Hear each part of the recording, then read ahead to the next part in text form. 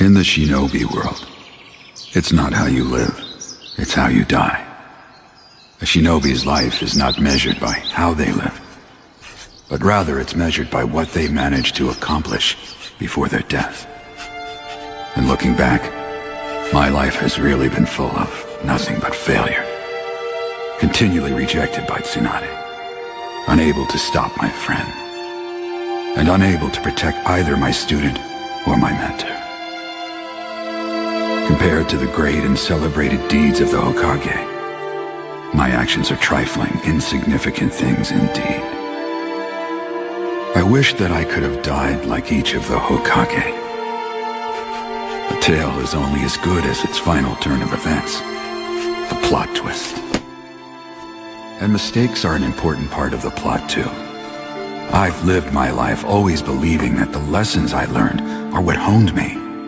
I swore I'd accomplish a deed so great that it would obliterate all my failures. I'd die a splendid shinobi. At least that's how it was supposed to go. But this, my plot twist, my tale ending like this. The great Lord Elder prophesied that I would be the one to guide a revolution, a person who will make a great choice that will bring either peace or destruction to the world of the shinobi. I thought I would defeat pain, stop the Akatsuki, and save the world from destruction. But in the end, I failed that too. How pitiful, how sad that this will be the ending twist to the tale of Jiraya the Gallant. What a worthless story it turned out to be. Never going back on your word, no matter what. And never giving up despite what the odds may tell you to do. Naruto, if that is truly your ninja way, then as your teacher, I have no business at all whining.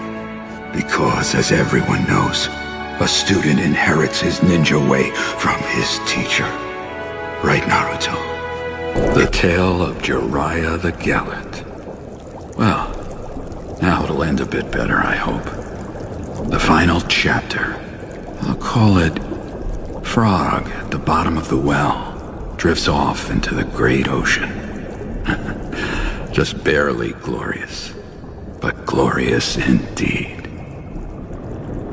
Now, I suppose it's about time I put down my pen. Oh, that's right. What should I name the sequel?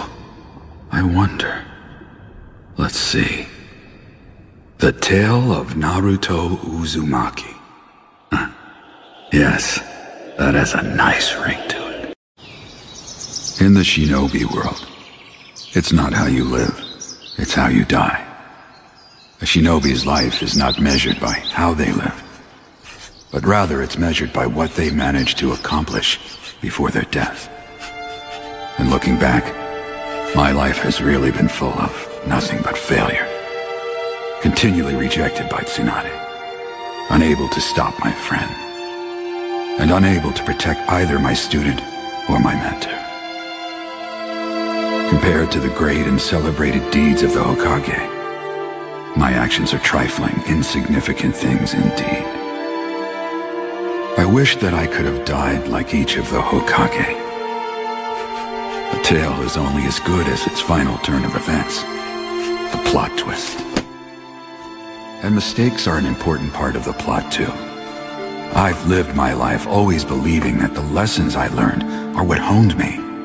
I swore I'd accomplish a deed so great that it would obliterate all my failures. I'd die a splendid shinobi. At least that's how it was supposed to go. But this, my plot twist, my tale ending like this. The great Lord Elder prophesied that I would be the one to guide a revolution, a person who will make a great choice that will bring either peace or destruction to the world of the shinobi.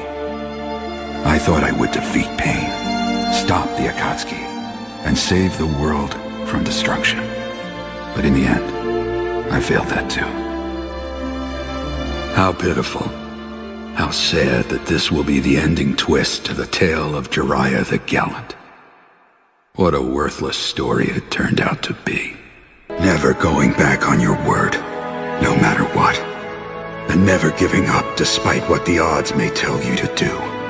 Naruto, if that is truly your ninja way, then as your teacher, I have no business at all whining.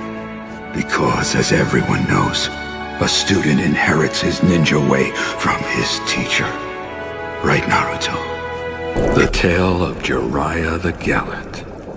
Well, now it'll end a bit better, I hope. The final chapter. I'll call it Frog at the bottom of the well drifts off into the great ocean.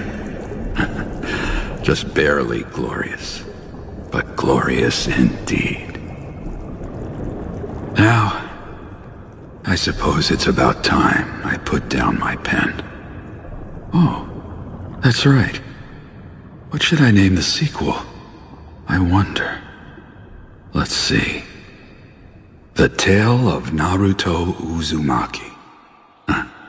Yes, that has a nice ring to it. In the shinobi world, it's not how you live, it's how you die.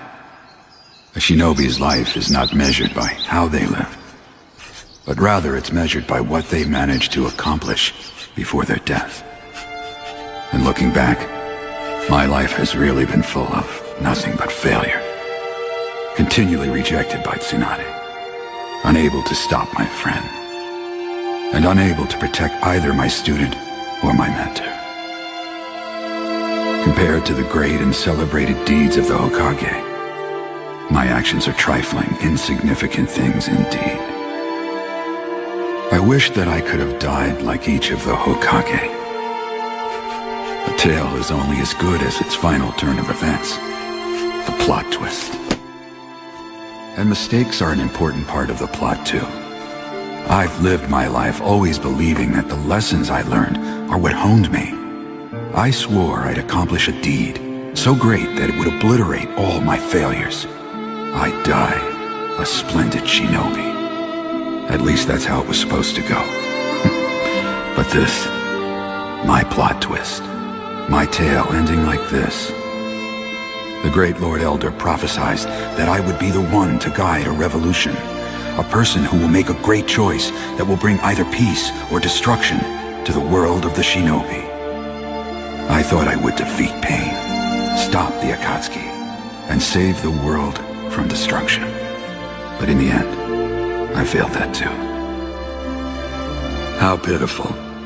How sad that this will be the ending twist to the tale of Jiraya the Gallant. What a worthless story it turned out to be. Never going back on your word, no matter what. And never giving up despite what the odds may tell you to do. Naruto, if that is truly your ninja way, then as your teacher, I have no business